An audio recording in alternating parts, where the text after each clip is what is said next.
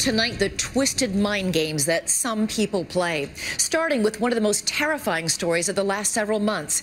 It's when a young autistic boy was snatched off a bus to be used as a pawn so the kidnapper could get media attention for his crazy rants against the government. Elizabeth, as you know, we were right there as the boy was pulled from that bunker in Alabama. And today, for the first time, Pierre Thomas with the stunning secret tapes, an ABC News exclusive. How that incredible FBI team matched wits with a madman. It makes you wonder who was really the cat and who was the mouse. It's 3:31 p.m. on a winter day in the tiny town of Midland City, Alabama. Population 2,300. Kids are coming home from school. A bus is taking the same dirt road it always does, past cotton fields and mobile homes. But today, unbeknownst to anyone on board, they are being stalked. Suddenly, a man carrying a gun stops the bus, loaded with children, and makes an unthinkable demand. I need 2 boys on this bus. But this is not just any man. This is Jimmy Lee Dykes, a man with a simmering grudge with a list of grievances against the U.S. government. 6, 8, no, here goes. Now, I mean, right now. Right now. In this exclusive audio recorded by the bus security system, you hear the 65-year-old Dykes threatening to kidnap 2 of the 21 children on that bus. 2 kids, 6, 8 years old. Get it. Get it. Make a move, I'll shoot you. For almost 5 minutes, bus driver Chuck Poland resists the man that up until now he thought was his friend. Can't do it. Do it! Sorry. You're gonna have to shoot me. I thought I'd shoot a kid. Please, do it. No. Do it. Do it. I don't kill you. It's my responsibility. I can't help that. Kids on the I can't help it. I can't turn them over to somebody else. Unrelenting, Dykes turns his attention to the children, now paralyzed with fear. Come here, kid. The 2 in the back sit. You, the girl, and that boy right there. Come here. Dykes turns his attention to a little boy named Ethan, just 5 years old. Ethan has autism and always wants to sit behind his favorite driver.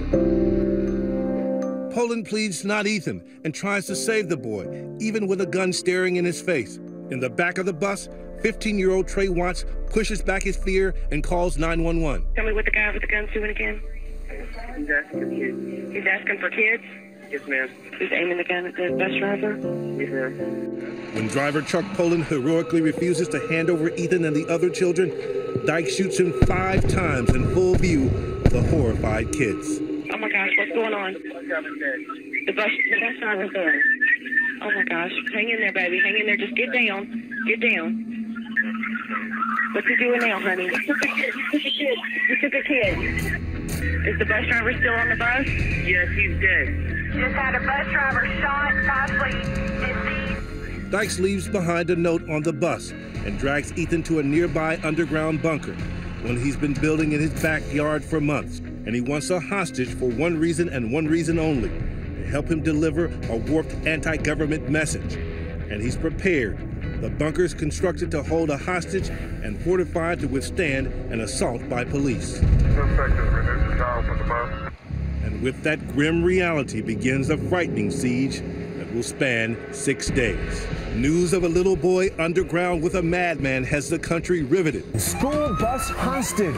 A standoff is underway. A frightened 5-year-old boy held hostage in an underground bunker. Breaking news right now, a dramatic hostage situation unfolding. But along with the nation's media and local police, also arriving, the best and brightest profilers, hostage negotiators, and tactical units from the FBI, assembling in this church down the street from the bunker to study the tapes you just heard, to learn everything they could about Dykes so they could talk him out of that bunker, and to plan a daring last-ditch rescue they hoped they would never have to try.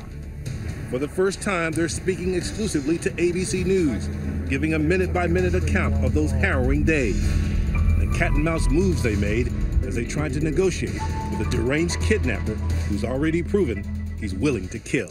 You know, for a good while up front, we didn't know what we were dealing with. Unclear.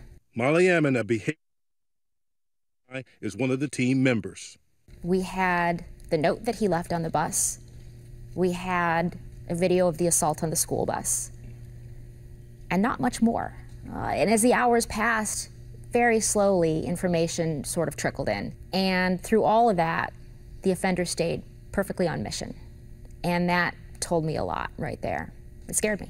It also scares Special Agent Stephen Richardson, the on-scene commander. We thought Ethan was going to die. Dykes makes his first demand. He calls 911 and instructs police to find a slender PVC pipe sticking out of the ground. It's a breathing tube that is keeping Dykes and his tiny captive alive. But it's also a line of communication. Talking through that pipe, the hostage team, which includes top negotiator Sean Van Slyke, tries to soothe Dykes.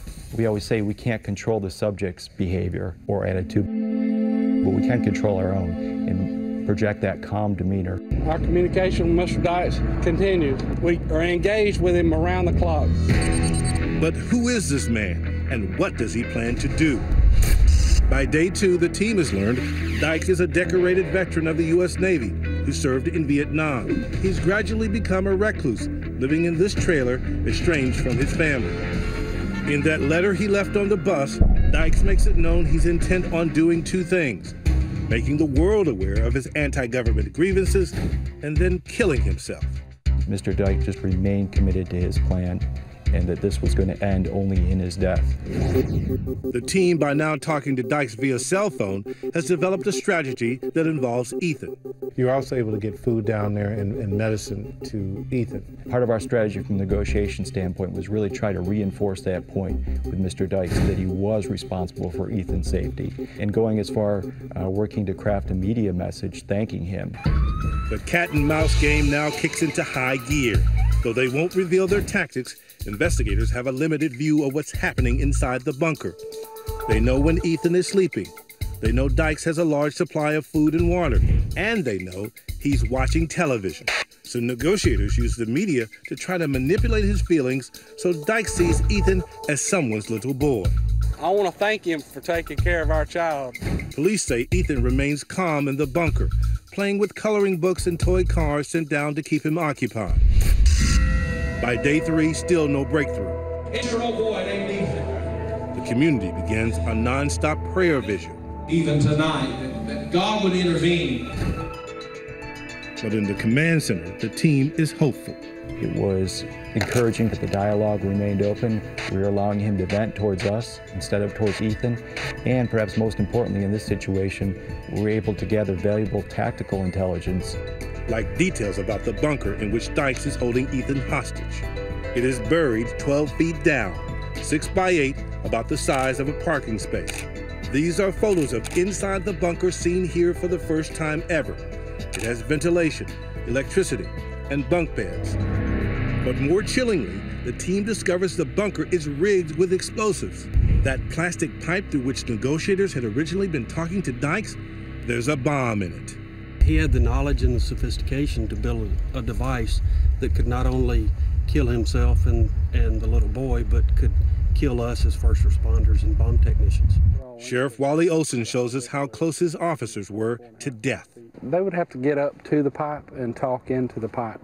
So, I mean, they were on top of the pipe that he could have detonated the bomb at any time. And even more sobering was the method by which Dykes was determined to deliver his twisted message. His intent was to have a female reporter down there with him and that she would hold his hand.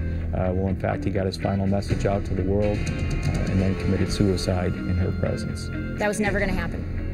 We're not in the business of endangering more lives.